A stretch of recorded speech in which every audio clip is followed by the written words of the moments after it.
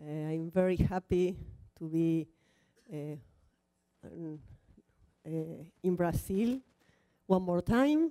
And of course, I want also thanks the organizer for this wonderful meeting and to allow me to present here this result.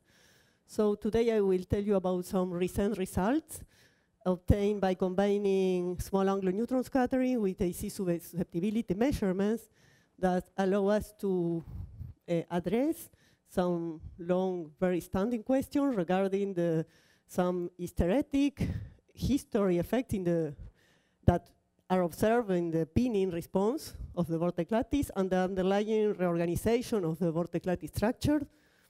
So let me present first the main collaborator of this work. Monster Skilsen has collaborated in all the SANS measurements, all the SANS experiments. This is Victoria Beckeris, my colleague, and Mariano Marciali, my PhD, is the main author of all the work that I will present. So let's begin with a very brief introduction. Well, as you know here in this audience, in vortex matter with weak and random distributed pinning at low temperature and field, the stable phase is an ordered Bragg glass with elastic correlation length, much larger than the lattice parameter, free of dislocation, and with a very low effective pinning. But with increasing field and temperature, the system undergoes an order-disorder transition to a disordered glass with correlation length of the order of the lattice parameter, full of dislocations and even disclinations. So in the case of very clean material, has niobium diselenide crystal, the most of the phase diagrams is occupied by the ordered phase. This order-disorder transition lies very near the superconducting normal transition. And here there is a transitional region where there is a sudden increase in the effective pinning, and the fingerprint of this sudden increase is the well-known peak effect.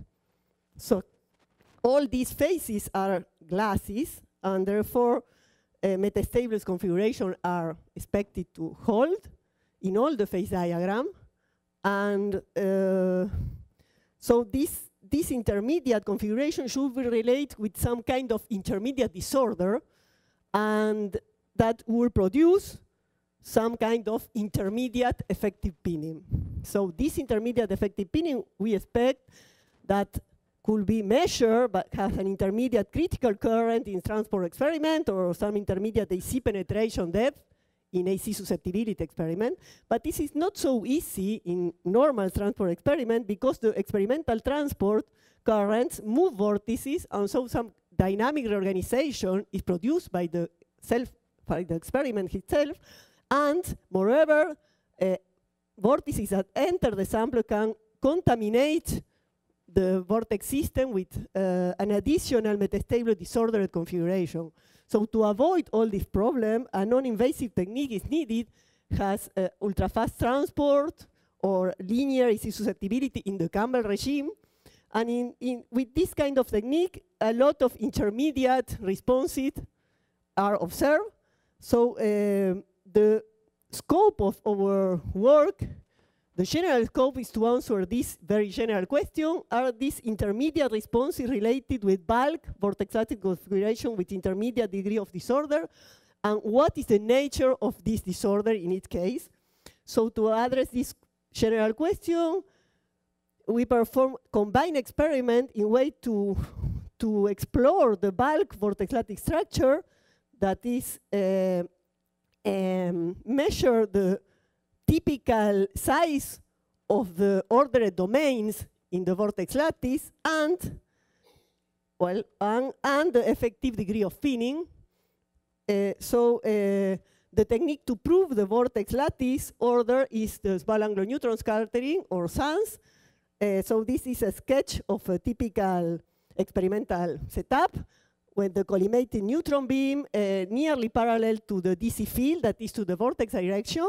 So in a case of a perfect lattice, or indeed in the Bragg glass situation, the intrinsic diffraction pattern is expected to have ideal Bragg points in the Bragg conditions, but and well, in a imperfect lattice with dislocations, the intrinsic Bragg peaks are expected to broaden in some Bragg spots, and the width of the Bragg spot is related with the correlation length, with the typical size of the ordered domains in the Bragg in the lattice.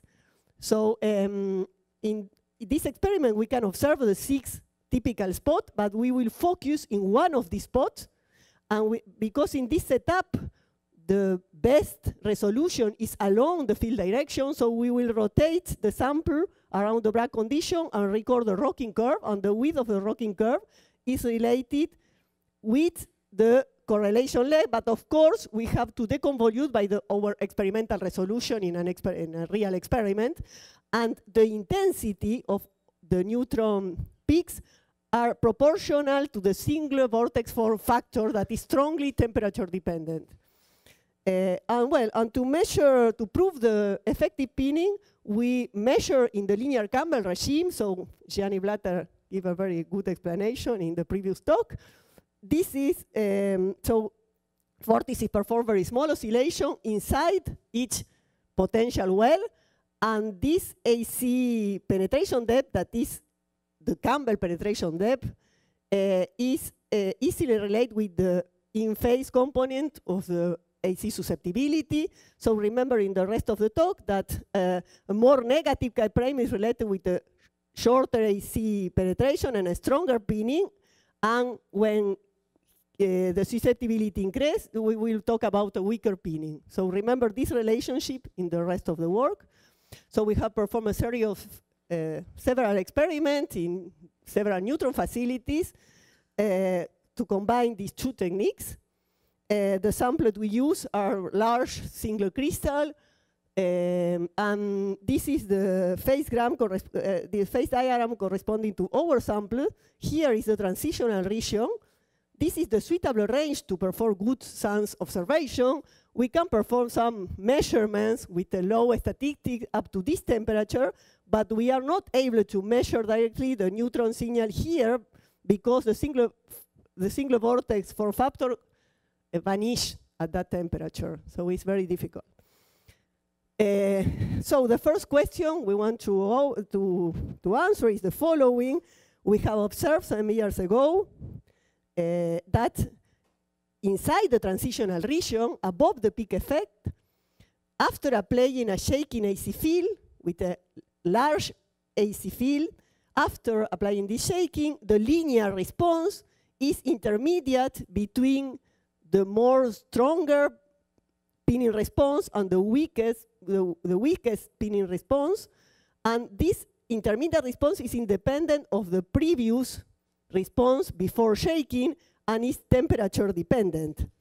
So the question is, are these intermediate response related with some kind of stable bulk vortex lattice configuration with intermediate degree of disorder? So in the last vortex workshop, I explained in detail this experiment, and here I will just review the main results.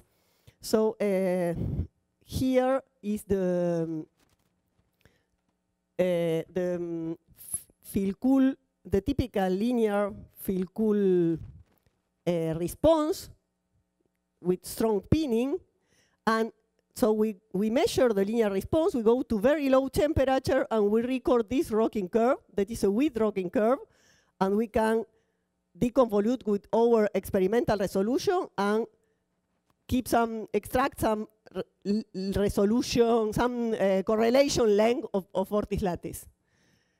But if we cool to some temperature, and here we stop and we shake the system, after shaking the linear response is this red one.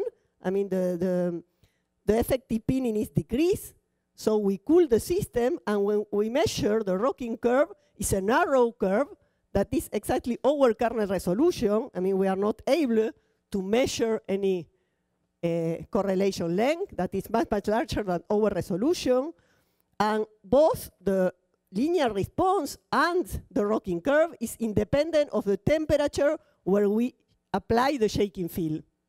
And this curve is reversible in warming, after warming and heating or cooling the system. So we understand that this is the Bragg glass, the stable Bragg glass configuration at these temperatures that is reached after shaking at that temperature. So the situation is very different. We shake the system in this small region above the peak, the maximum here. So I will zoom this region in the next picture. So here is the field cool configuration and the response of the field cool configuration. This is the response obtained after shaking the system at low temperature. That is the Bragg glass response. And now this is the rocking curve corresponding to the field cool. And now we cool down, but we stop here in the transitional region. We apply a shaking AC field, and after shaking, the system, the pinning decrease, but not until here, but to some intermediate response. The response is exactly the same if we shake the system, but coming from this response. So after shaking from here, the responses are exactly the same. So we cool in each case, and the rocking curves are also very similar and show an ordering relative to the field cool configuration, but a disordering if we compare with the rocking curve that we obtain just by warming up to the same temperature and cooling down without any shaking.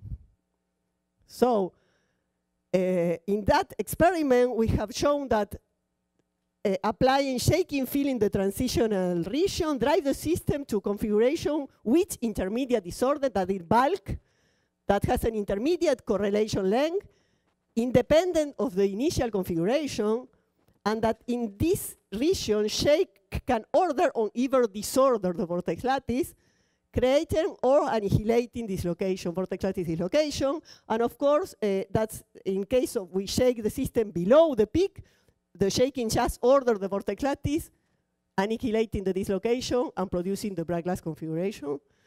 So now the second open question is, okay, but if without any dynamical assistance, a lot of intermediate response can also be observed. So this is an example. This is the field cool configuration, that the Bragg glass configuration that I showed previously, and all these are intermediate responses that are just obtained by cooling and warming the system from different lower temperature. So in all the cases, this warming curve show an effective pinning lower than the cooling procedure, and the lower the minimum temperature, the lower the effective pinning in the warming response. Well, the question in that case is, you observe this spontaneous softening of the effective pinning without applying any dynamical assistance. So is this spontaneous softening related with some kind of spontaneous vortex lattice ordering? Is this spontaneous ordering related with the cleaning of dislocation, some spontaneous cleaning of dislocation? In that case, if we measure the correlation length in a warming procedure and compare with the same configuration at the same temperature in the cooling, we should observe a different rocking curve, a different neutron intensity or something like that. So we try to do that in a second experiment. And here I show you two different groups of rocking curve. These are recorded the lowest temperature that can be attained in an ILL, where we perform this experiment. This is the field cool and the Bragg glass rocking curve. And those are the same curves, but at a higher temperature. There are not significant difference, just the intensity is lowest because the temperature is higher. And the blue curve corresponds to a warming, to the rocking curve measure after warming the system from 3 Kelvin to this temperature. And at least up to this temperature, there is not significant difference between the cooling and warming configuration without shaking. They looks very similar. So we are not able to measure the rocking curve at higher temperature because the experimental time diverge. So we will just measure the maximum intensity of each peak that is inversely related with this width at several temperatures. So here are the results. The black are cooling procedures, measuring cooling procedures. The blue in warming procedure, and this is those corresponding in the Bragg glass. This is in logarithmic scale. And the continuous line are the dependence expected from the temperature dependence of the single vortex form factor. So we are not observing significant difference both in width and intensity between cooling and warming configurations. So it seems that these thermal cycles do not involve a significant annihilation of vortex lattice dislocation, but however, there is a very important difference in the pinning response. So okay, so we want to check, I mean, this measurement has compared the warming and cooling response of the more disordered configuration that we can obtain, this field-cool configuration, but we know how to produce configuration with intermediate dislocation density. We know how to do that. We need just to shake the system in the transitional region, and we will obtain some intermediate density, so we can ask what happens when we cool and warm these intermediate configurations. So we do that. Here we have, Here I have 3 different configurations obtained by shaking the system at 3 different temperatures in this region. So this is the typical field-cool warming curve. And these are the warming response of each one of these cooling. So we can observe that in all the cases, there is a lower effective pinning in the warming relative to the cooling response, but there is a correlation between each warming response and the previous cooling response. So it seems that there is a memory of the original dislocation density. I mean, not all the dislocations were clean after warming and cooling. So the conclusion of this part is that the spontaneous thermal ordering seems to not involve a significant cleaning of dislocation, or at least there is a memory of the original dislocation density. Well, the last question that I will address regards the peak effect. So here, I show you that a Bragg glass configuration, and above the onset of the peak effect, there is this softening of the pinning that is indeed the peak effect, that we know has the peak effect. And when we cool again, obviously here, the pinning is stronger relative to this one. So this spontaneous enhancement of the effective pinning here is related with some spontaneous vortex lattice disorderness, because we are not applying any shaking here. And the question is, does this increase of this disorder imply some kind of creation, spontaneous creation of dislocations at the peak effect? In that case, we cannot observe the vortex lattice here, but we can cool and ask if this configuration has a shorter correlation length than the Bragg glass, than the original Bragg glass. And if not, we can also ask if in a second warming process, will we have some memory of this intermediate dislocation density, if there is. So we know that in that case, we have not observed, I mean, the rocking curve corresponding to this curve is in our resolution, so we are not observing some dislocation density. At least we are not able to observe a dislocation density just for warming and cooling in the transitional region. So let's see what happened with the memory. So here we warm the system up to different temperatures in the transitional region, and we cool again. And we ask what happened with the second warming process. So I will first see the first one up to this higher temperature here. So the response reproduce the Bragg-Glass response. So the Bragg-Glass response is recovered after cooling and warming. So if there is some disordering, this disordering is recovering during the thermal process. The response is exactly the same. Well, that's not the case when we warm the system above this T star, near the bottom of the peak effect, or here, when there is a memory of the previous disordering. So we think that up to above this temperature, perhaps spontaneous dislocation, irreversible, are created. So the conclusion for this part is that below this T star, in the transitional region, but not in the bottom of the peak effect, the spontaneous thermal reordering does not involve a significant creation of dislocation, or at least there is a memory of the initial Bragg-Glass configuration. So we have proposed a picture in this paper that's quite sure that higher plastic energy barrier that involve creation or origination of dislocation needs some dynamical assistance to be overcome. So it's very difficult to create or annihilate significantly dislocation without a dynamical assistance. But we propose some elastic reordering, short-range elastic reordering inside each correlation volume that is not very affecting the sun's measurements, but affect drastically the linear effective pinning in the Campbell regime.